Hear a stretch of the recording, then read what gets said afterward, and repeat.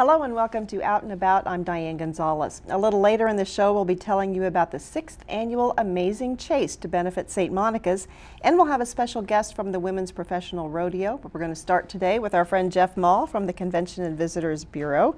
Fall is here, most exciting time of the year to be in Lincoln. There is a definite buzz in downtown Lincoln and community-wide right now about Husker football. I think it's that's here. it. That's it. We're taping this the day before the Husker home opener, and I hear that it's National Wear Your School Colors Day. Mm-hmm. So, and yeah, wear your red day too. This is, well, for me it's Wildcat Purple, but you know this whole Big 12 thing, Big 12, Big 10. I don't have to make an exception now for rooting for the Huskers. I can root for the Huskers every game and not have to make any exceptions for that Wildcat game. And you can still have your Wildcat pride whenever you want, and nobody's really going to give you a hard time anymore. Now some people who don't even have tickets, they come downtown to just goof off and soak in the atmosphere. Yeah, it's just an amazing experience, and with the Big Ten season upon us, we are getting so many inquiries from across the country of people from Big Ten communities that want to come into Lincoln, not just for the Friday and Saturday of game day, but want to come in as early as Tuesday and Wednesday, see the Capitol, see the museums and the attractions. So there's a definite new excitement for the football season ahead. Yeah, this first year in the Big Ten is going to be very, very interesting. It's going to be fun. All right. It's also time for Lincoln Stars hockey. Their season opener is coming up. That's right. I think they've got the ice box all ready to go for some hockey, and they kick things off on September 30th with a match against the Sioux Falls Stampede. Sioux Falls has been somebody that has played Lincoln very tough over the years, and just a great atmosphere at the ice box. A great way to start the weekend on a Friday night or head out on a Saturday over at down at the old State Fairgrounds, which is now Innovation Campus. Can you believe this is, I think, their 15th year of Stars hockey? It's amazing. We were there from day one, my family and I, and have missed quite a few games since then, but the energy is just amazing. Still going strong. The Lincoln Arts Festival has become another fall tradition. The Lincoln Arts Council brings about 100 artists in from all over the country down at South Point, and this is always just a really fun event. Right, this is the 11th year that the Lincoln Arts Festival is putting this event on, and a lot of fabulous works of local artists. I believe they have over 100 artists from across the country featured this year, local artists, and it's just an amazing exhibit of art, live music, and food, as well as fun at South Point. All right, another big event that people mark their calendars for every year is the big library book sale. Yes. I hear this gets pretty wild.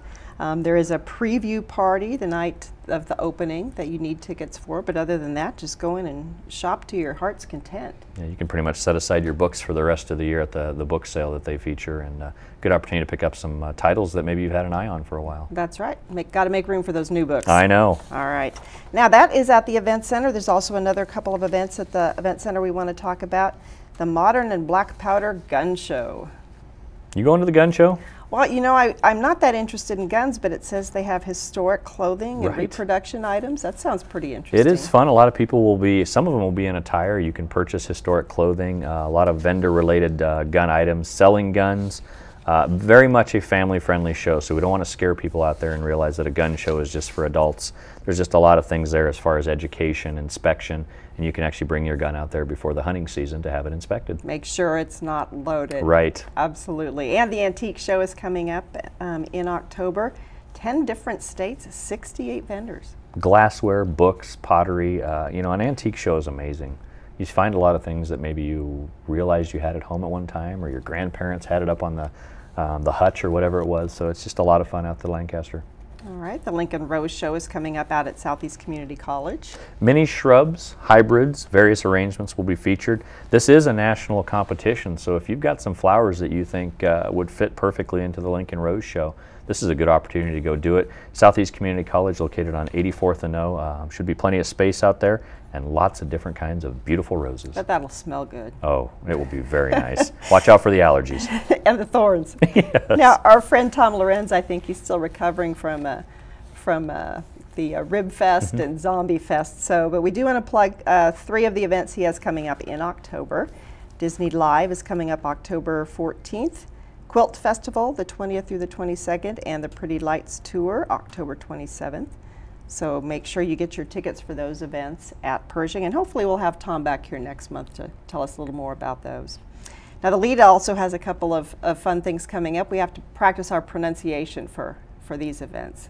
Pilobolus. Pilobolus, excellent.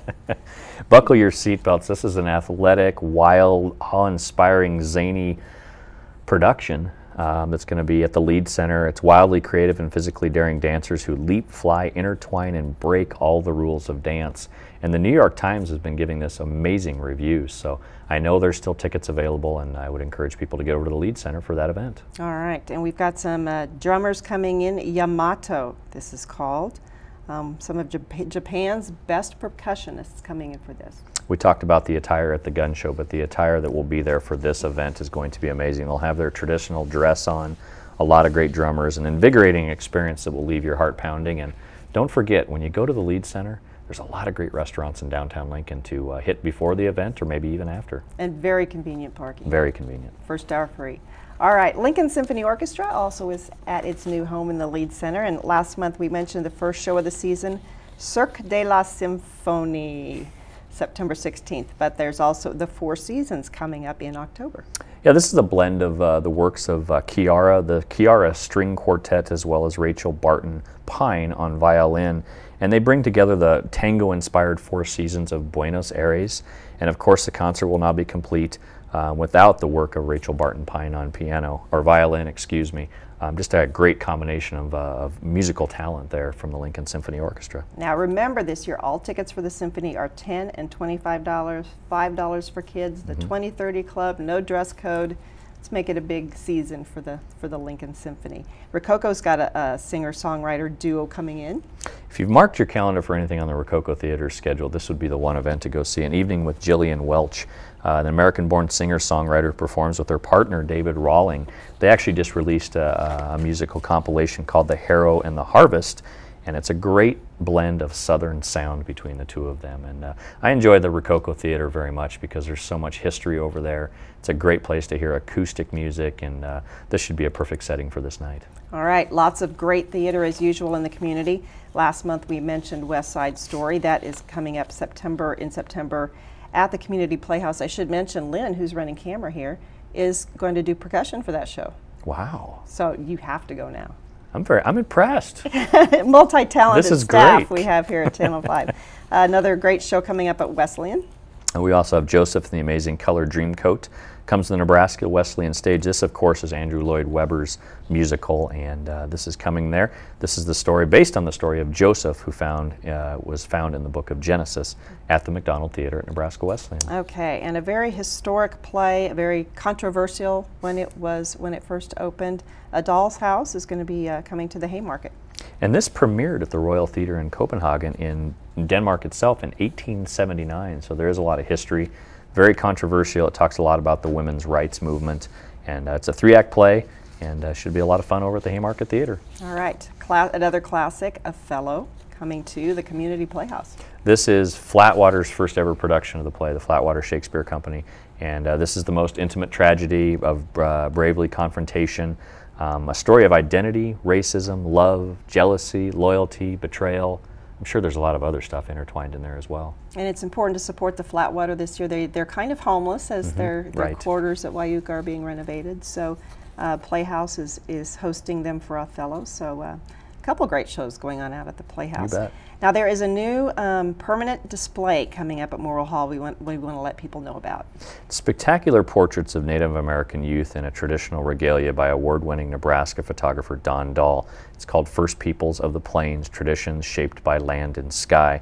This will be in the newly renovated exhibit gallery at Morrill Hall. We're very excited to get that thing up and running.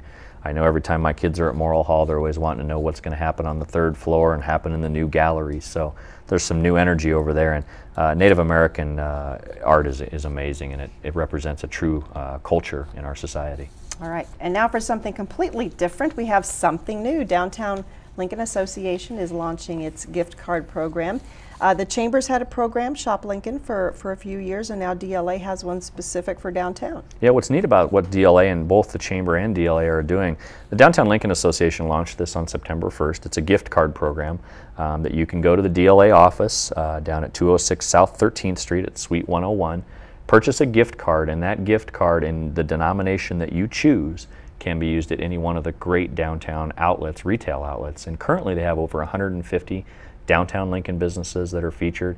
It's a great way to give back to what I feel is probably one of our main shopping districts in the downtown area, and a place that's really been invigorated over the years by Terry Euland and his staff. But also what the Chamber's doing with the Shop Lincoln program. And how many places of business are included in that Chamber one? The Chamber one is over 1,500 Chamber members community-wide, some of which are in downtown Lincoln, but they're spread out across the community. Both of these programs, between the 1,500 that the Chamber has and the 150 that DLA is doing, is a huge promotion and a huge push to keep our dollars local and promote local business, give back to local business as much as you can. And I really challenge people to take advantage of either one of these programs, because it's a perfect gift for birthdays, for incentives for employees, for Christmas gifts, and I think a lot of people take to their heart that this is our time to give back. All right, so if you don't know what people's favorite restaurant is here in Lincoln, get them one of these cards and then they can pick. You bet. All right.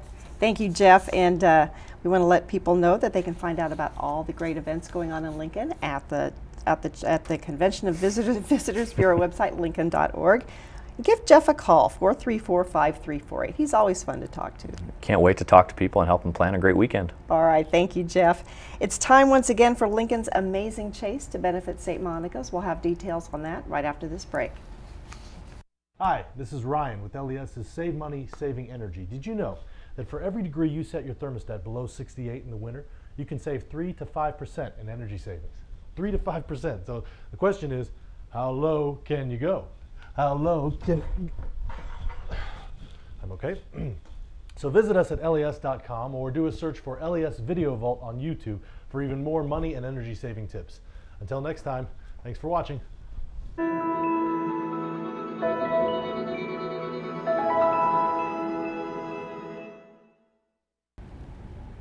Welcome back to Out and About. It's part scavenger hunt, part obstacle course. The 6th annual Amazing Chase is coming up October 15th. It's time for the teams to get ready. The event is a fundraiser for St. Monica's with emphasis on the word fun, and 2 guests join me from that great organization. Mary Berry Magsman is the executive director and Becky Roberts is the development director. Thank you both very much for being here. We're glad to be here. Let's start with the cause itself. This is a fundraiser for St. Monica's. Mary, tell us about St. Monica's and the services provided there.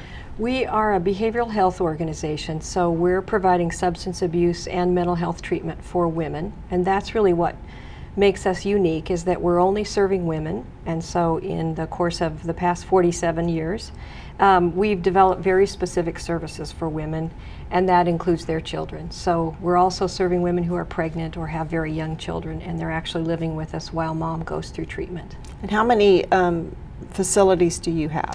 We actually have 6 residential programs scattered throughout the community. And how many women do you serve every year?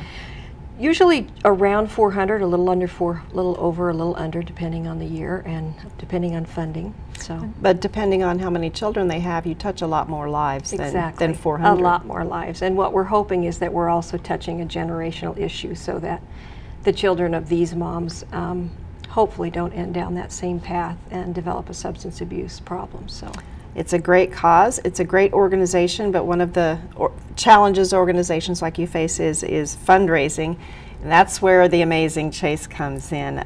Becky, tell us about the Chase. Okay, well, we will have on Saturday, October 15th, we are going to send hopefully 30 teams of 4 members each all over the city. They have no idea where they're going to be going or what they're going to be doing, but they will be getting clues to various locations throughout the city, locally owned businesses or local landmarks.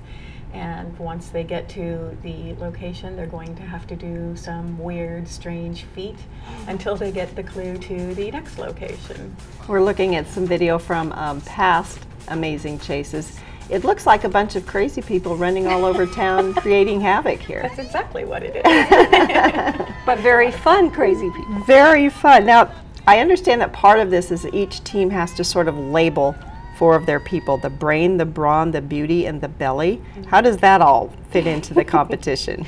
Well, out of usually about 8 challenges, 4 of them are an individual challenge. So before the race starts, each team member has to pick which of those they want to be. The brain being some kind of mental challenge, the belly being you're going to have to eat a large amount of something. Oh dear. Beauty has usually something to do with an artistic twist, and that could be lots of different things. And then what did I miss? Brawn. The brawn is obviously more physical. All right. And so they have to decide that before the race starts. So they have no idea what's coming, but each of them choose which of those particular tasks they're going to try. So. This looks like fun. Now, one of the reasons the teams do this, of course, is to raise money for St. Monica's, but they also have amazing prizes. That is true. Yeah, we Do do. to talk about Sure. Our grand prize, we'll have prizes for the top 3 fundraisers of the teams who participate in the chase, and also for the top 3 teams in the competition itself. And so this year, the grand prize for the top competitors is a week for 4 in the Dominican Republic. So, and we include a travel stipend for that, and it's a beautiful condo that has been donated by one of our supporters. And it's near a dolphin preserve, so you can go swim and play with the dolphins and take some day trips. And there are quite a few swimming pools, and it's oceanside. And it's Sign me up. vacation, Yes. exactly. No wonder they look like they're so into it there. They're Yes. trying to win the Good prize. motivation, yeah. Now, the fundraising comes from the teams. They pay an entry fee, and then they also try to raise money before the event. How does that work? Well, it's actually really fun because we've gotten an electronic system where they actually create a donor page, send that out to friends and family, post it on Facebook. Depending on how savvy you are, folks really get creative with it, but it makes it really easy. They send it out to friends and family, say, I'm trying to raise this much money, please donate. They get online, their friends and family donate, and they watch their little meter rise to meet their goal. And of course, the fun part then is their start time is based on how much money they've raised as a team. Okay, so they can get a head start if they raise a lot of money. Exactly. Very clever. Now, if someone's not on a team, how can they participate? By donating to their friends and Yeah, absolutely. So you can go to www.stmonicas.com, and there's a main page for the Amazing Chase, and they can select if they know somebody who's on a team, they can look for somebody by individual or by team name, and it's very simple. It takes a couple of minutes to do it online. Or if you prefer, you can always send a check or drop cash by St. Monica's. All right, and you have some good sponsors helping you out with this? We do. We have some great local companies that have been there for us year after year. Lincoln Industries, Cornhusker Bank, Union Bank. There's a long list. Yeah. All right, now I understand this is quite a team building exercise. Some companies will have a team do it to build that team spirit in their group. It looks like it would be something where you all have to work together.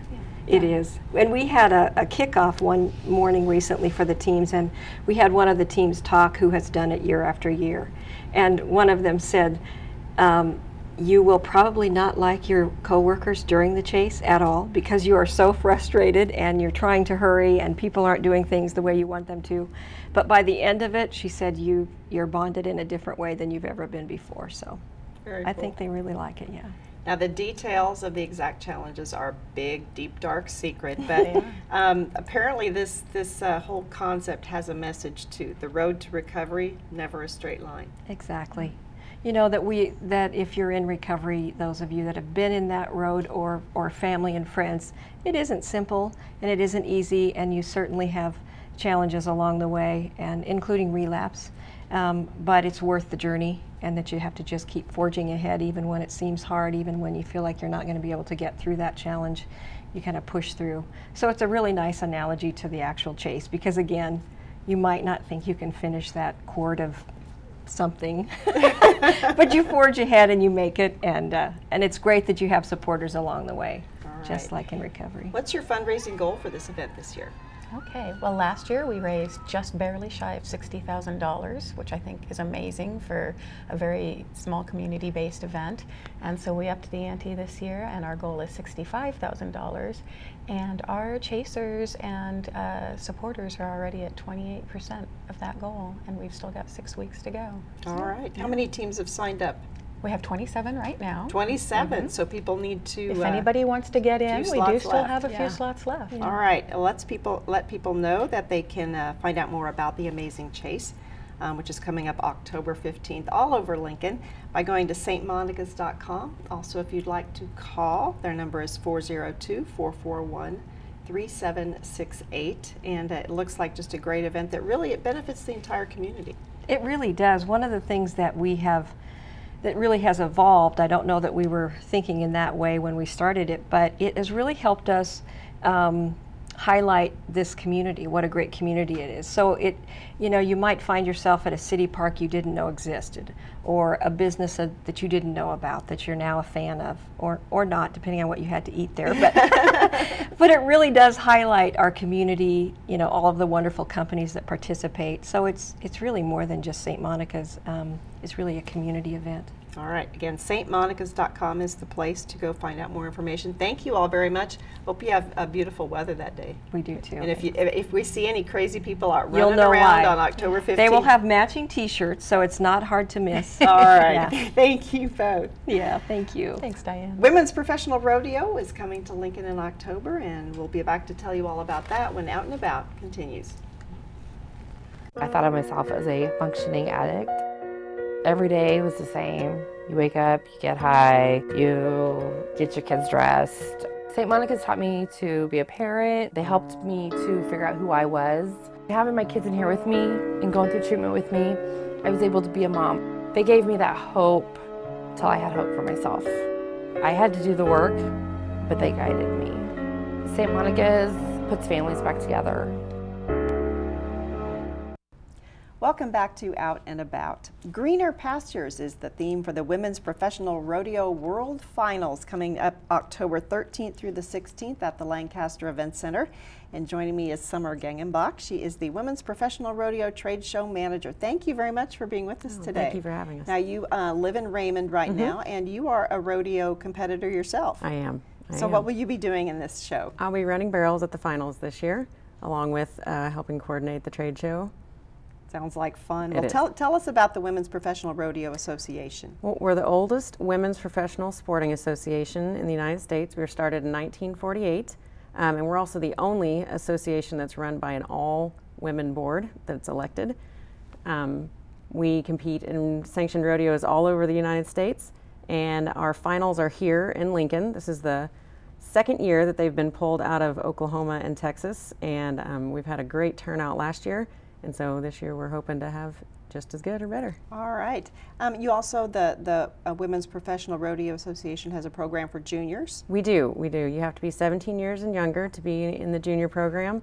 It's really a way that the WPRA wants to help the next generation of rodeo stars get their start. And how long have you been doing rodeo competition? I've been rodeoing for a while. I think a lot of us start out when we're pretty young. I've just started running professionally with the WPRA last year. All right, pretty exciting. Now I understand the WPRA also has its own television show. We do. Have you ever been on? No. Oh. I don't think so. It's on RFD TV, and it's great. They replay a lot of the really good rodeos out there. We interview a lot of the girls that are kind of the current trainers and the stars of barrel racing and roping. All right, we should mention that here in Lincoln, that would be Time Warner Cable Channel 229 and High Def 1229 for RFD and the Women's Pro Rodeo today. Well, how many will compete in Lincoln, and where are they coming from? Last year we had over 1,100 entries Wow. in the finals. We had a 120% increase in contestants. We have both local open races and open ropings. So we do have some community-centered events.